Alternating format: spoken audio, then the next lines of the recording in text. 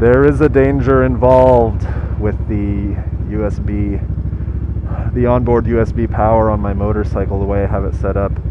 And that danger is that it's possible for this cable here to become unplugged, detached, without my noticing, which will just kill the battery on the camera. Oops. Causing me to become stupid. Causing the camera to die and me to lose a video. Hopefully only one video. If I'm lucky, not the entire card will have been corrupted, and you'll be catching this part of the recording.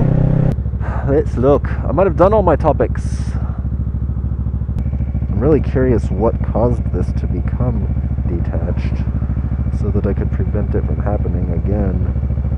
God, I wish this was like 6 inches shorter. I'm probably gonna have to buy more cables so I can chop them up and modify them. Oh yeah, check my topics. Stories. Okay, so I talked about the totaled bike at Pierce and getting pulled over. Oh, I want to talk about the drift cam sucking at night. That's really actually all I have to say about it. Power tool theft, already did that. SC to OC, no highway, that's what I'm doing. So I guess we'd better do it. Is this plugged in? Now I'm paranoid. Super paranoid. Montebello. I have no idea where I am or where Montebello is, but I am in it. I think eventually I'll cross a street called Rose something. Highway 19. And then I can take that south and it'll get me over the mountains. Maple Avenue. Does that sound familiar? I don't even know. Polly's Pies. Polly's Pies is alright. I guess it's as good as any other chain. Pie House. Actually, a pie house that I really like is called House of Pie. And it's not because their pies or their dinners are all that great. They aren't all that great. They're good, they're solid. They're nothing to write home about. The reason I like it is because on the outside it says House of Pie, House of P-I-E, but when you go inside, on the interior of the restaurant, it says House of Pi. The symbol, the mathematical symbol. Pi, of course, being the mathematical result of calculating the number of radians in 1/2 of a circle. Montebello, Montebello. I'm used to having my medical needs taken care of at sort of a modernized HMO. I've got my healthcare through Kaiser right now. So when I see these standalone, privately owned hospitals, it sort of freaks me out thinking about what it must be like to sort of have to find your own primary care doctor and, you know, find your own, you know, get referrals to specialists and stuff. Because when you're a member of an HMO, everything's self-contained. You know, they'll provide you a doctor, and of course, if you don't like your doctor, you're allowed to switch. You can request a new doctor. You could try out a number of doctors. They'll all be doctors within the HMO, but you're not stuck with one doctor. And then, of course, if something happens, if you need an x-ray, if you need a lab test, if you need to see a sports medicine doctor, if you need anything like that, then, you know, they probably have a guy in the same building. They'll have a lab, they'll have an x-ray machine, they'll have everything on the compound, complex, whatever you want to call it, campus. So it's easy. It's just super easy to get taken care of. And I mean, you have to sort of know how to work the system a little bit, but once you learn how to work the system a little bit, oh man, it's just, you can get such good care out of an HMO. I think it's worth it. I'm not sure, but it might actually save you money in the long term as well. Oh, I could talk about health insurance. Why don't I talk about health insurance? It's a good idea.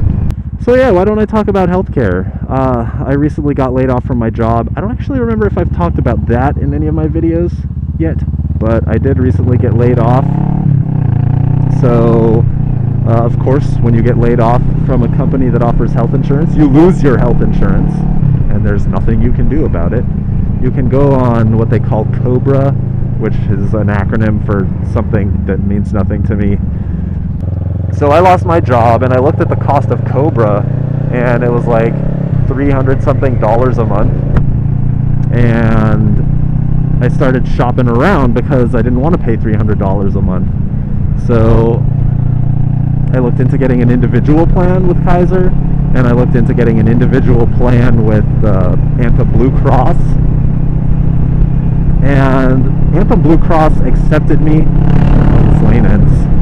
But their plans are not very good. In other words, they're all like deductible plans and stuff.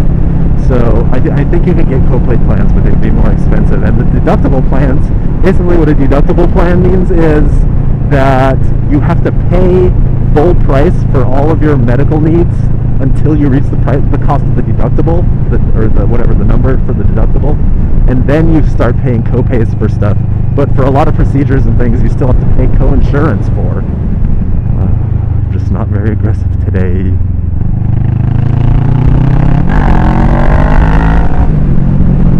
More aggressive than I thought, I guess.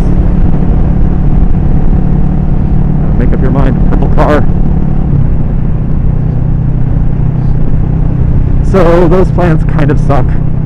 And also, I mean, even if you were to get a good plan through Blue Cross, they're all PPO plans, which means if you're not part of an HMO, you have to go find all your own doctors and everything.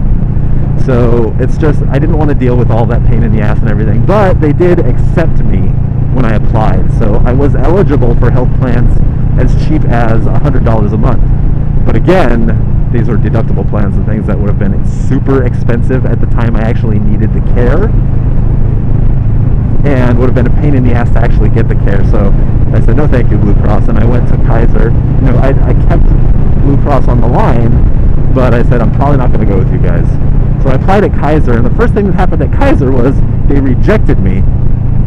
What happened was they said because I had my appendix out, I had a pre-existing condition that disqualified me for Kaiser coverage.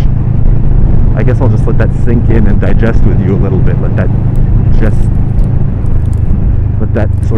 that seed grow in your mind for a second. I had my appendix out. That's a pre-existing condition. So I ended up going through the appeals process with Kaiser, which took, you know, ages and ages. And at the end, they finally approved me for a plan that was like $220 a month, which sounded good at the time because it was cheaper than the Cobra alternative. But that was Kaiser's version of the deductible plan, which I did not want to pay for. I didn't want to pay full price for all my medical care until I reached some expensive deductible number. So what we ended up doing, I won't tell you what we ended up doing, but I managed somehow to get myself on a group plan again so that I could be covered on what's called the copay plan. So there's no deductible that I need to meet. I just start paying copays from the beginning. And the premium's more expensive, but I think it's worth it because I'm going to be paying right around $3,500 a year in premiums, but I'm paying copays instantly, which means I don't have to pay for any actual medical procedures. And my out-of-pocket maximum, should any outside costs arise, is like $3,000, which isn't that much in the grand scheme of things. So I'm very happy with how things turned out, but it was a nightmare getting to that point.